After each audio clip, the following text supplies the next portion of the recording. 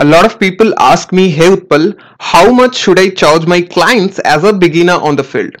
So my answer to this specific question is always it depends. It depends upon your knowledge, your skill set, your expertise, and a lot of aspects are involved in quoting your client. There are average rates for each and every industry, for each and every service that you offer as a freelancer. And to get an idea about the average fees, what you can do is you can just visit some of the freelancing portals like Upwork, Fiverr, and you can just search for the specific service that you're going to offer your client. And afterwards, you will definitely get a glimpse about what you can charge as a beginner freelancer. However, if you're really good at what you do and if you have some proven results to show your clients, you can just, charge at least 30 to 50% more than what you can see as the average service rate. In fact, you can double or triple your fees if you have some handsome years of experience.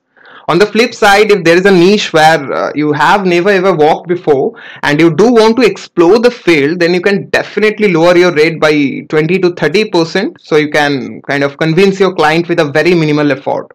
Right? See, in the world of freelancing, the ones who always focus on money, they are not the ones who can become a successful freelancer.